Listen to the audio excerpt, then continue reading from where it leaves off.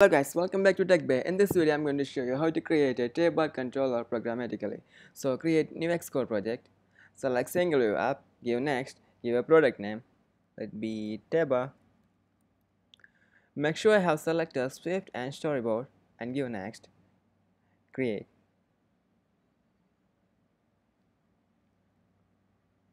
Now let's go to view controller. First, I'm going to create a Tabbar controller. Let Tabbar is equal to UI Tabbar controller. Okay, now I'm going to create a function. It will be tab. In our tabor, we will have two views, the two view controllers. So let's create our view controllers.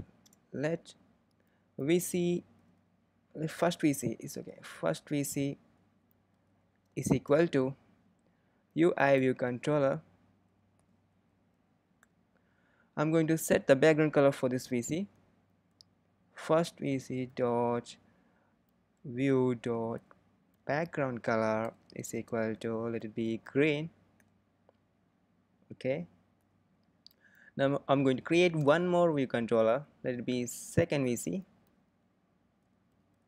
is equal to UI view controller.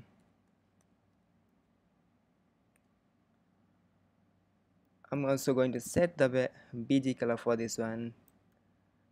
Second VC dot view dot background color is equal to, let be yellow.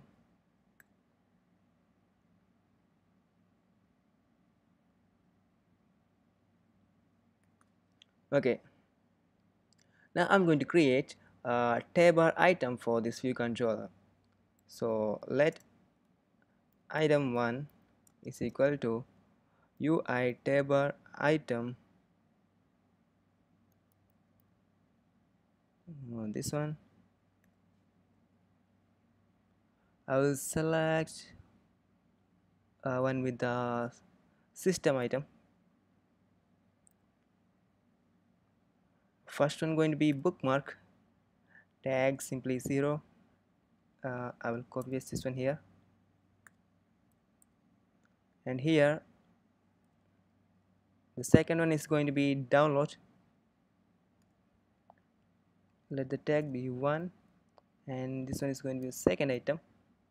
Now I'm going to add our tabbar item to our view controllers. So our first VC dot tabbar item. So the first VC will take the first item, item 1, and the second VC to take the second tabbar item. Okay, now we have our view controller and our tabbar items.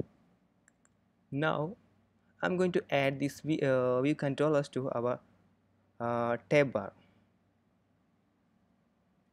Tabbar dot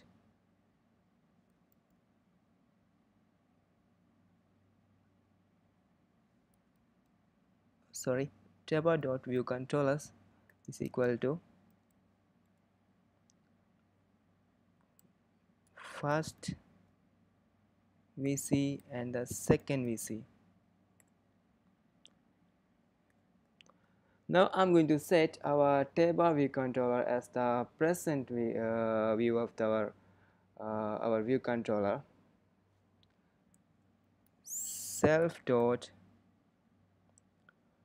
view dot, I'm going to setting it as a subview, add subview, and view is going to be our tabbar dot view. So it will make sure the present view is going to be our tabbar view. So let's run the project.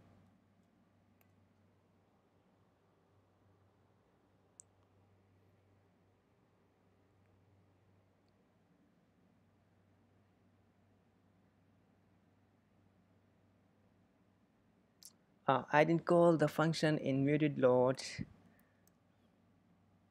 did mistake.